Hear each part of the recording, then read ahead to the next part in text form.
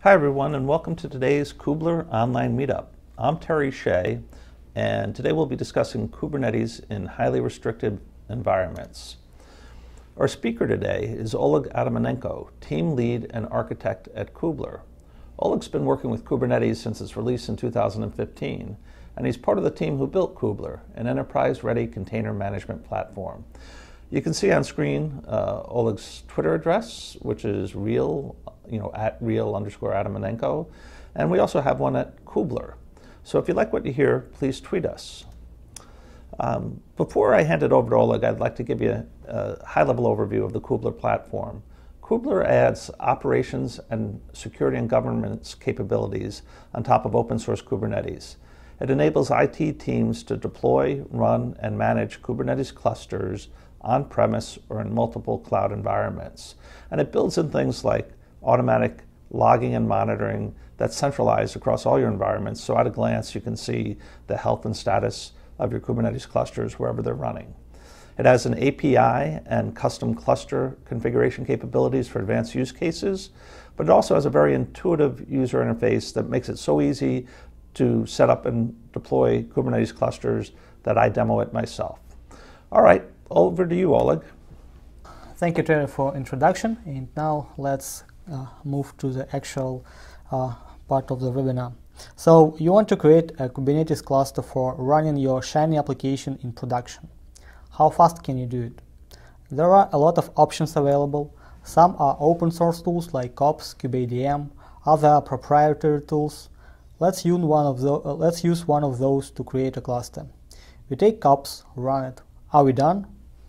And the answer is no. Unfortunately, it's not that easy, and almost always the answer to the question would be never. And this is why I want to talk with you more about what we need to do in order to create a production-grade Kubernetes cluster that will work in your specific environment. So, what we will discuss today. First, we will speak about requirements, both functional and non-functional. We will speak about managed solutions and their limitations. We will speak about cross-team responsibilities.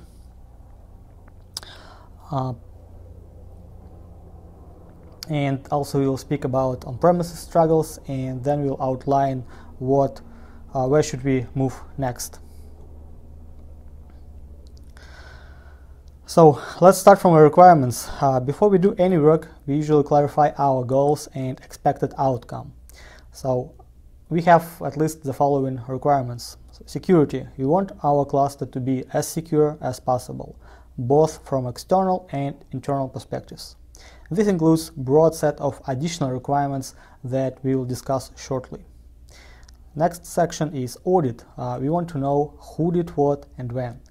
This is a crucial step for larger organizations that must be done before we move anything to production. Log collection, observability, and monitoring. We don't want just start our apps, we also want to know how they are behaving in production so that we can be alerted and take actions on them. Do we meet our SLA? What are our SLOs and SLIs? Just having cluster is not enough. We also want to have insights on what's happening in production. Another interesting requirement comes from financial and highly regulated organizations. Support for environments that are not connected to the global internet requires additional efforts to be put in.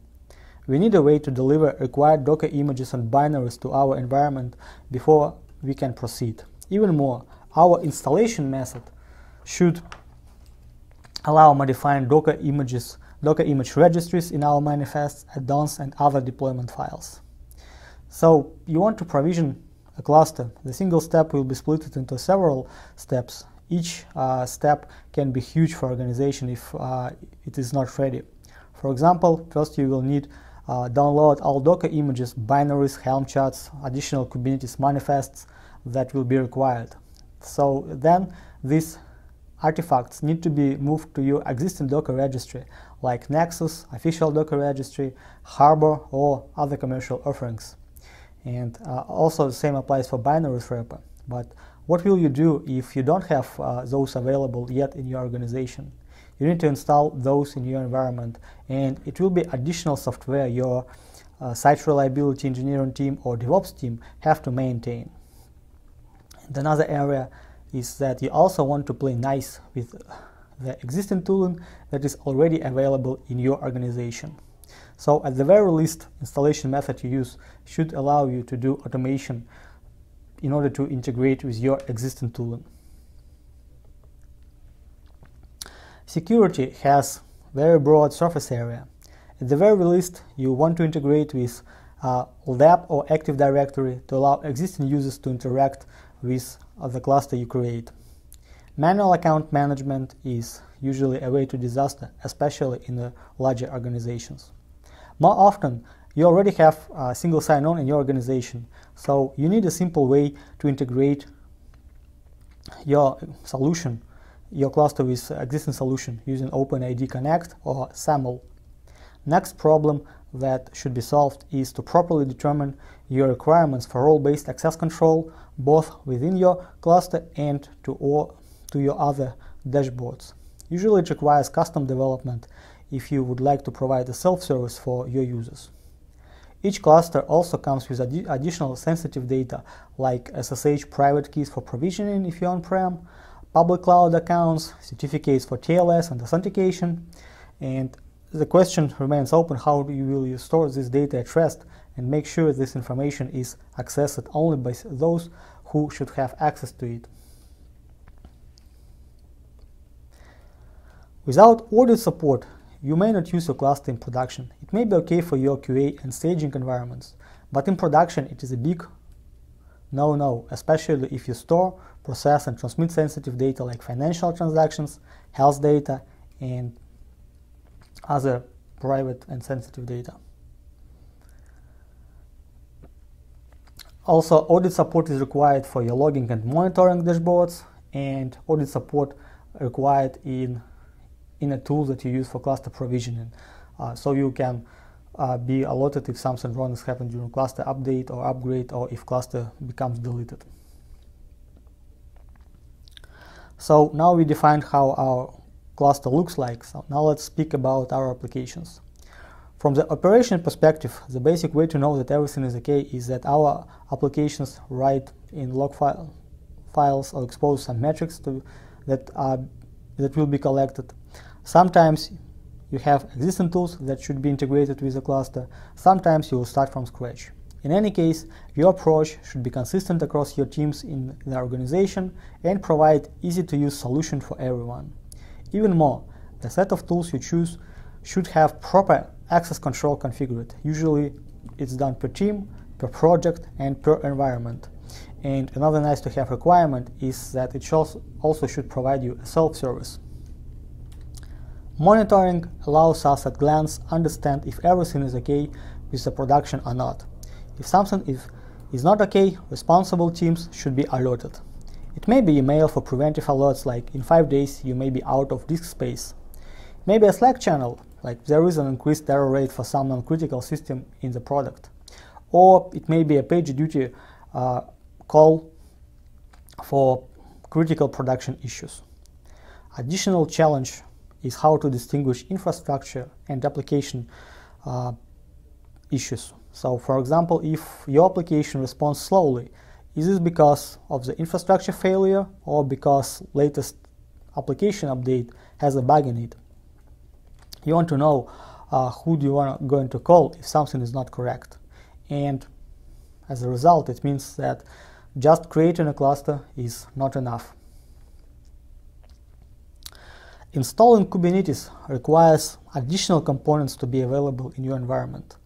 And those are Docker registry, binary repository, also may be required to provide additional binaries, agents on your hosts, and you also need access to your operating system package repository to install packages Kubelet and Kubernetes requires in order to work on a host.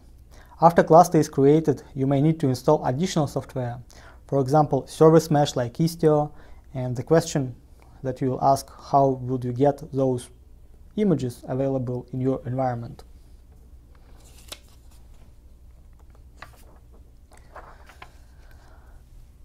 Support for existing tooling is another area of focus that should be covered when you decide to introduce new tool under your belt. How will it play with your existing tools? If you use configuration management tools, will it support the tool you decided to use for your Kubernetes, or you need to spend additional efforts in order to integrate? Now we quickly outlined our functional requirements. So if we met them, like what should we do next? So what are our options? So first of all, we may use managed Kubernetes offering from public cloud providers. Next option is to use homegrown solution, and another option is to use third-party vendor or vendors, depending on the complexity of your installation. Managed solutions. It is a very good way to start and prototype, but it imposes restrictions that may not be suitable to you. So for example, it may not meet your requirements or regulations imposed on your organization. In most cases, you don't have access to master nodes, or you don't have access to the logs from master, so you won't be able to get logs from API server. In most cases, there is no or very limited capability to customize configuration of various Kubernetes components like API server, etcd. Like you don't have control to modify feature flags if you need to, or customize the configuration to you. And in most cases, there is no support for on-prem installation from public cloud offerings. So if you are in a data center, then managed solution in a public cloud is not what you are seeking for. Homegrown solution definitely will cover your needs. The question you need to answer is that if you'd like to spend time and effort for your own solution, or you can spend it on innovation for your product. And with 4 major releases per year, it's really hard to keep up with upstream Kubernetes and make your solution align with what's happening in upstream Kubernetes. Having a contract with a Kubernetes partner will simplify life for you. First of all, it will cover most of your needs. Be prepared that custom development still may be required to meet your specific requirements, so choose wisely.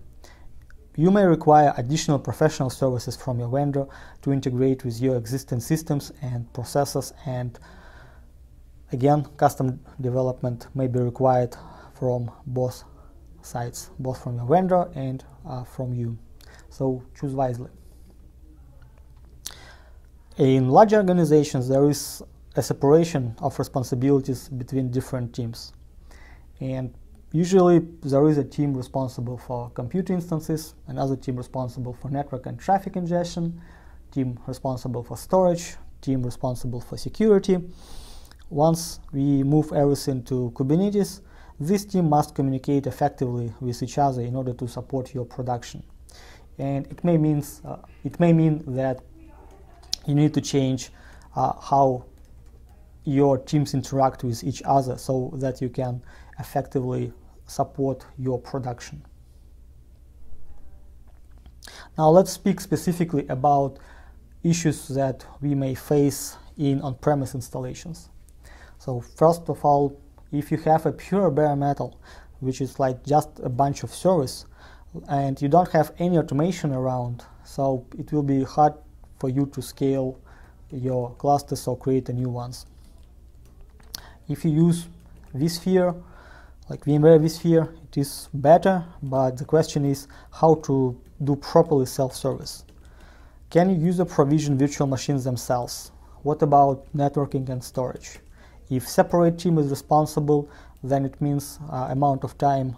It will increase amount of time you need in order to modify cluster topology or create a new cluster. How will you do high availability of your cluster? So you have to care about your data center much more comparing to public cloud. So you need to make your data center highly available, and it means you will have to provide redundant power, redundant network connectivity, cooling. Maybe you'll have several data centers. For disaster recovery, you need to outline your strategy. How will you meet your SLAs that are set either by your customers or your upper management? From operations perspective, there is another set of questions that should be solved. So how will you do operating system updates, operating system upgrades? How will you update operating system with security patches? How will you do Kubernetes upgrades and its components upgrades? In the cloud, it is done much more easier. Just treat your nodes in cluster as a kettle, not as pets, and be ready that they will be replaced at any given moment in time. And if you have isolated environment, which means your environment is not connected to the public internet, often called like offline mode, it means that you need to provide a way to deliver required packages. And to cover this scenario, a tool of choice that you use for cluster provisioning should support this scenario. The next thing to solve is to follow best practices for security. And those are utilize role-based access control, utilize SE Linux and seccomp, utilize spot security policy in Kubernetes, use network policies with your overlay network provider, and use admission webhooks so that you can limit images that will be scheduled on your cluster. After we're done next, what are our next steps to do? First of all, we need to strive to use infrastructure as a code, immutable infrastructure, CI/CD for infrastructure, and GitOps. So infrastructure as a code means that we will declare our infrastructure as a code so that we can easily rerun scripts to reproduce our infrastructure or make copy of it. So this will allow us to store our scripts, for example, for deployment, for infrastructure deployment in a source code repository, so that we can track history, changes, and modify it in a way that developers usually modify their code. Next step will be to introduce immutable infrastructure. And what it means is that instead of doing in-place updates of virtual machines, you'll just replace a virtual machine with a new version of base image.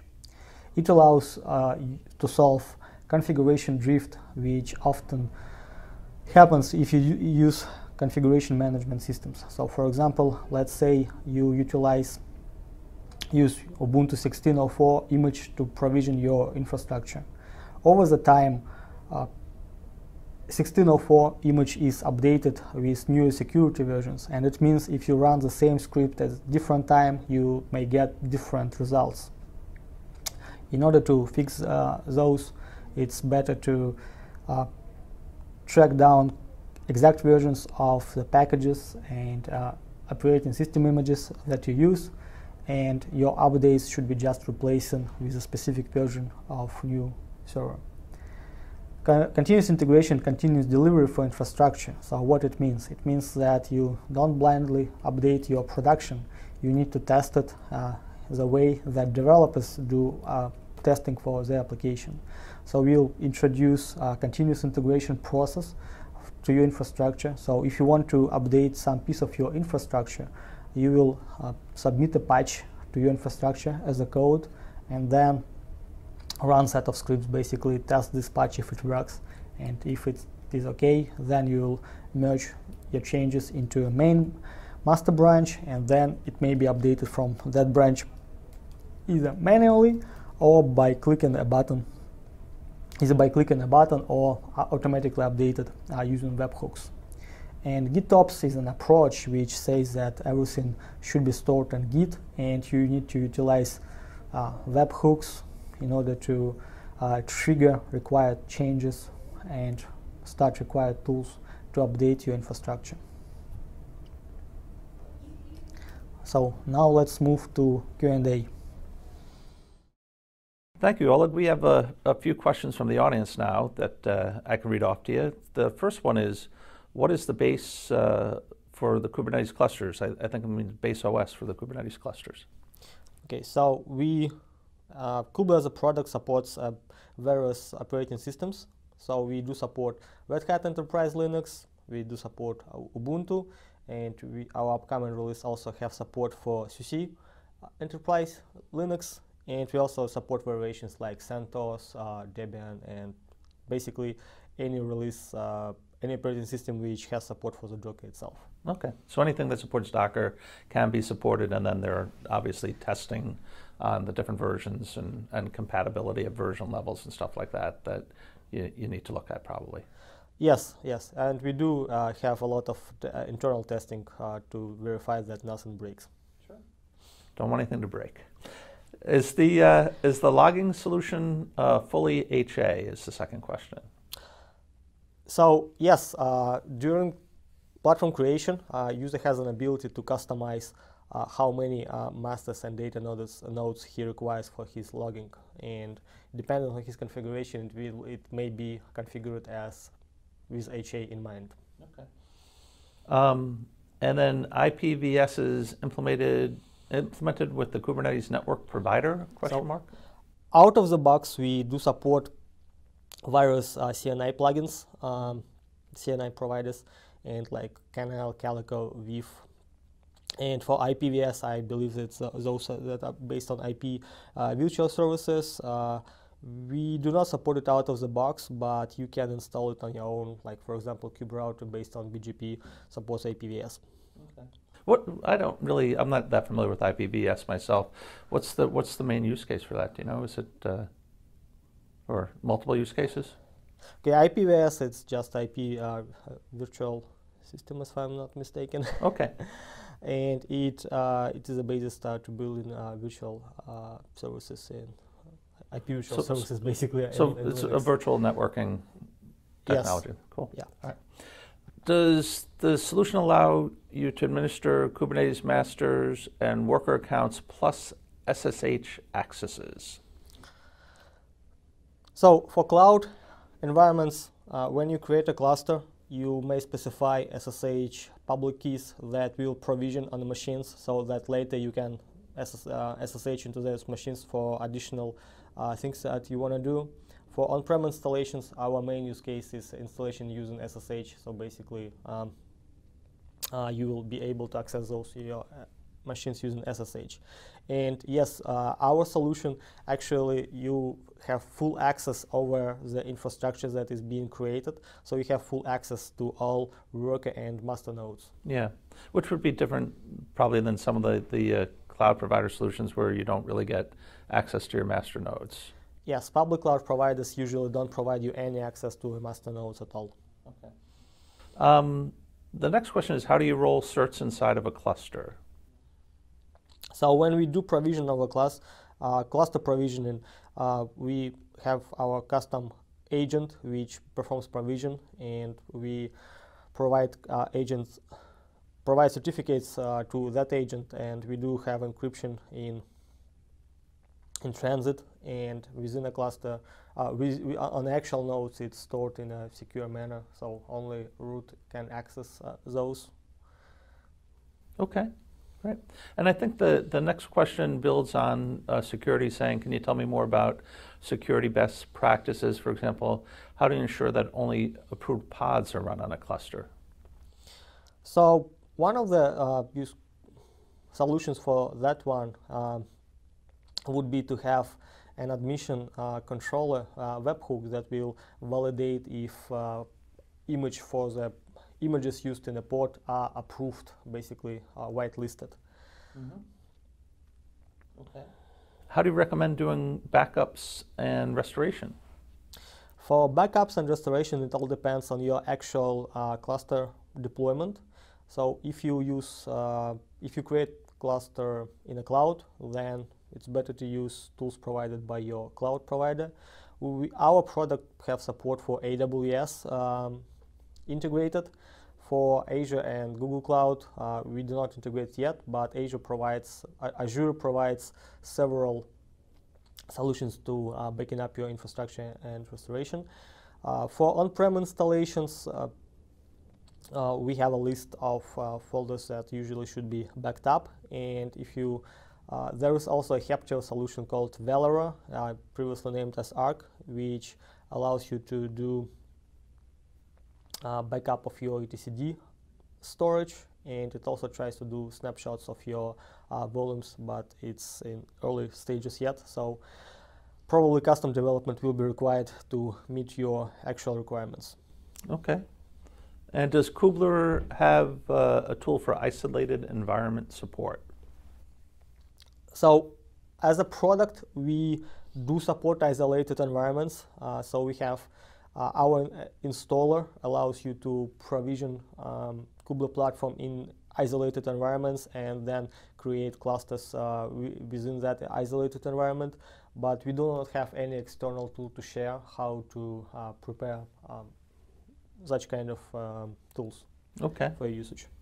So we, and obviously I know this, but we set up Kubler in isolated environments, and just in case of saying, is it a tool, it's a little more complicated like that, and I think that's some of what you went through today in terms of, all of the different things you need to make sure are available in that isolated environment in order to be able to deploy Kubernetes, right? It's not just, it's not easy, right? It's not one simple tool. Yeah, so we do have an internal tool that allows you to prepare your environment to support that one, basically to provide you all the images and binaries what's required. But if you would like to deploy any custom application from the internet to your isolated environment, we don't have any tool that will simplify your life yet. Okay. And which tools do you recommend for conformance testing? And here they say CIS benchmark. What is CIS benchmark, do you know?